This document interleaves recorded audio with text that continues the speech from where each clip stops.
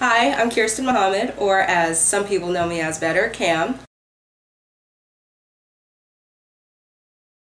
I'm currently in the process of trying to open my own recording studio for my label, Tigress Records. Let me tell you a little bit about Tigress Records.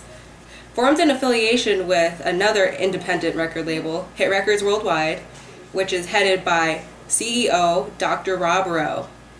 Tigress Records aims to kind of bring a new kind of scenario into this music industry. We want you to be able to keep your artistic integrity. We want your songs to sound the same as when you envisioned them. If we can help you make them better and you like the changes, then we'll definitely do it, but at the basis of it, we want it to be you, not us. And we definitely don't want to change our artists. We're built off of acceptance, and we want to keep our artists the way they are. But if we can help them, we definitely want to do that with whatever they need.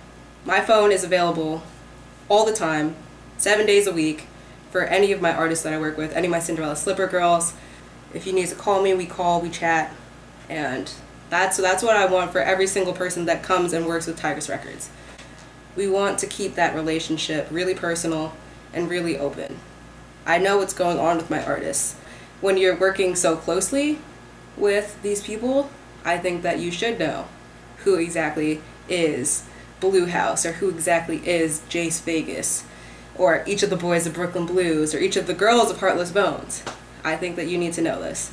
And so I definitely try to make an effort to know each and every single person that I'm working with, even if it's in a band. I don't just know the singer, or I don't just know whoever's the front man of the band. I know everybody. And so that's a little bit about our philosophy at Tigress Records.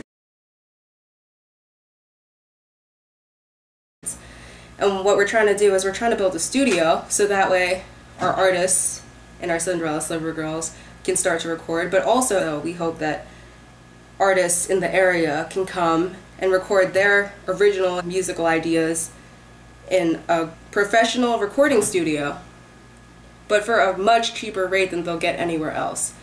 And we're going to get the best equipment we can get, depending on how much funds we get. We have a rough estimate, which I'll put below so you guys can see of what exactly our budget is going towards.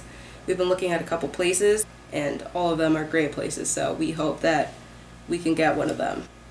We definitely want this studio to be available to anyone who is a struggling musician, because we want you guys to be able to do what you do and to afford what you do.